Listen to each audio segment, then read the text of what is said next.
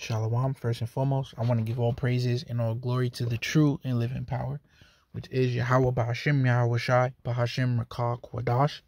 Yahweh is the true name of the Heavenly Father. Yahweh Shai is the true name of His only begotten Son, and there is no God beside them. And I want to give double honors to the apostles and elders of Great Millstone, who definitely rule well, who taught us 100% truth of the scriptures, and honors and citations to the elect Akim doing these works in season, out of season, week in, week out, in sincerity and in truth. So in this lesson, I just want to pretty much entitle like my father's business, along those lines. Because yeah, man, that's ultimately what it's all about at the end of the day. So this is Luke chapter 2 verse 49. And he said unto them, the words of Yahweh Shai, how is it that ye sought me? Would ye not that I must be about my father's business? See that? So Yahweh Shai was all about the business of Yahweh Bashim Shai. Like it says in Luke 9:62, no man putting his hand to the plow looking back is fit for the kingdom of the Most High. And part of what the Father's business, let me get this real quick.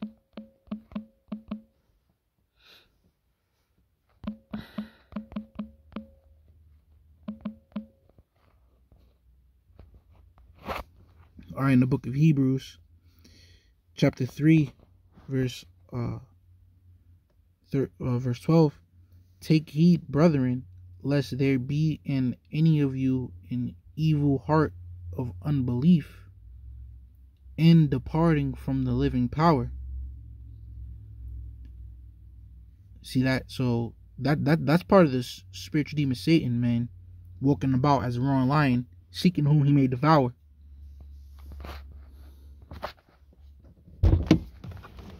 Salaki, and I'll never forget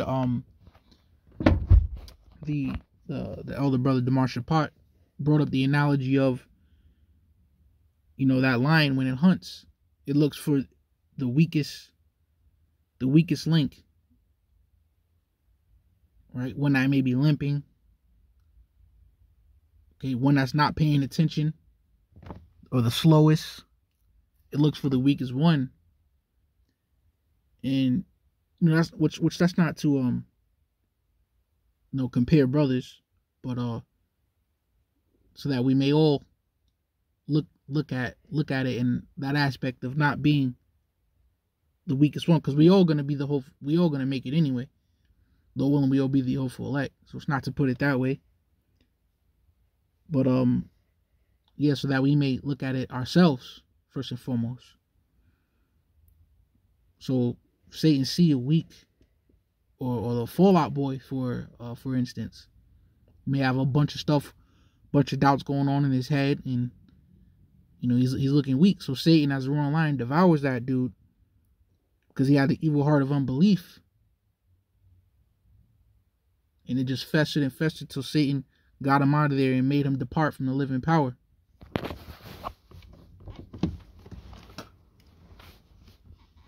Salakia. So it says, verse 13, but exhort one another daily while it is called today. See, so part of our Father's business, Yahweh Bashim Shai's business, is to exhort one another daily. Exhort one another, do these exhorting lessons to continue in the faith. You got your defense of the gospel lessons, teaching lessons, so forth and so on. So part of the Father's business is to exhort one another daily, while it is called today. So let's get into this word here, exhort. Remind one another.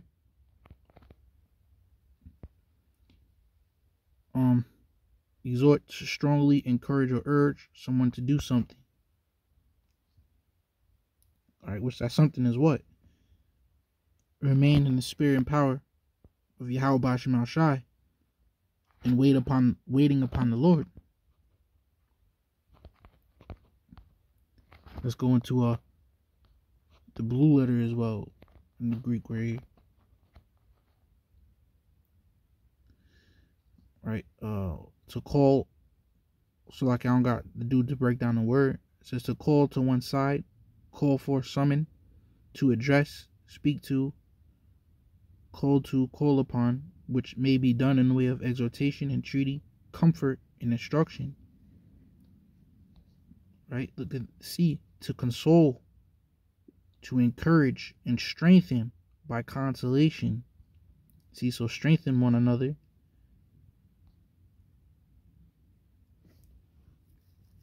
And comfort one another within the spirit and power of Yahweh Shemashai, knowing that Satan, as a roaring lion, walketh about, seeking whom he may devour. See, so this is part of the Yahweh Shemashai's business, making sure that we good by doing these lessons. That's part of why we do these lessons, man. And then it's on us as well, on the other side of the coin, to listen in. Because the scriptures say that what? Faith cometh by hearing. And hearing. Alright, well, let me get it so I don't butcher it. What's that? Is it the book of Romans? No. Maybe in the book of Acts. Let me just search it up. I believe it's Romans 10:7. Yeah, Romans 10:17. It says, so then faith cometh by hearing, and hearing by the word of the Most High. And who brings out the word of the Most High? The prophets, the men of the Lord. So it's up to us to listen to these lessons so that we can get that comfort, encouragement, that strengthening, more enlightenment, so to speak, to remain within the spirit and power of Yahweh Shai. Okay. Right, so that we can, like I was gonna get in the book of, I believe that's the book of Psalms.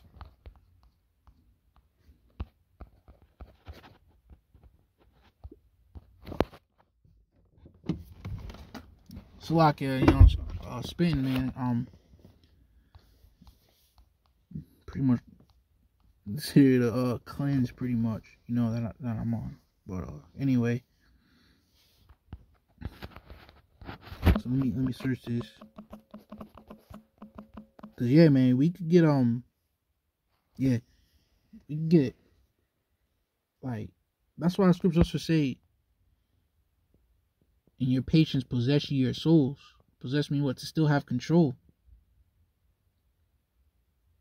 While we're in our patience, waiting upon things to make our situation easier. But then we can get distracted and caught up in that shit, man. And then Satan could try and creep in and try and knock you off your pivot.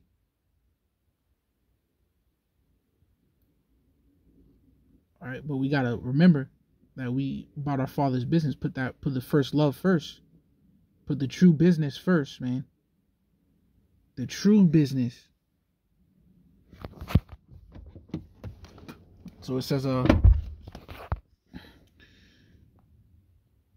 Isaiah chapter 30, verse 18, and therefore will Yahweh Bashmashai wait, that he may be gracious unto you, and therefore will he be exalted, that he may have mercy upon you.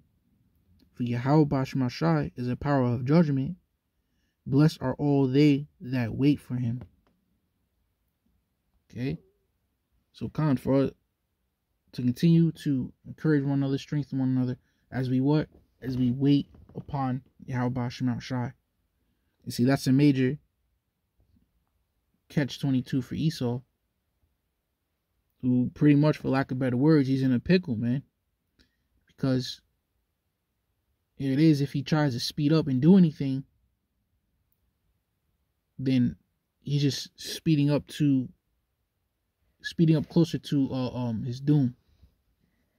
But then if he try and take things slow, then the hopeful elect gets stronger and grow even further more.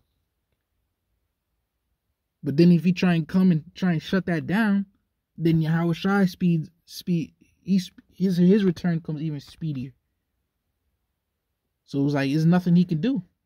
If he sit and wait, we grow more and more, get stronger. Each one of us individually gets stronger and stronger and stronger, and the truth spreads more and more and more upon the whole planet Earth if he just sits back.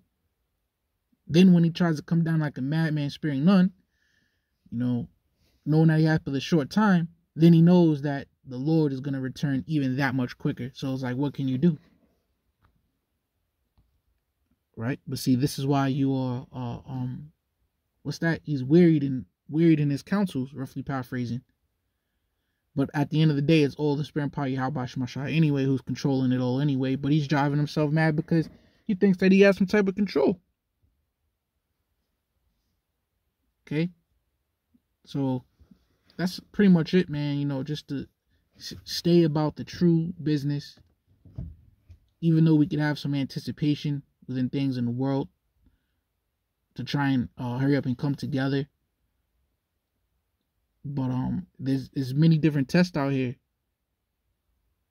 The test of patience, the test of discipline, the test of faith, all the things that please the Lord.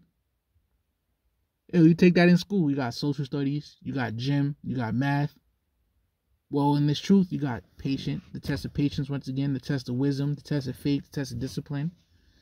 So we got to pass in all aspects. A king, which we're gonna be a nation of royal priests and kings. The king gotta know all these aspects. The king gotta know what it's like to be patient in situations. You gotta know what it's like to take an L. I was watching 1883, and one of the dudes he had to take an L. He had to look like he was down bad. There was nothing he could do. He could have responded, but it would have been stupid. So a king gotta know all aspects, man. So we being tested on all aspects, on all levels, by the spirit and power Yahweh Shemashai, that we may know and learn and become a judge, a good judge, man. So it's all a test, and we got to be truly about our Father's business, man. Lord willing, this was edifying. With that, I'm going to say shalom.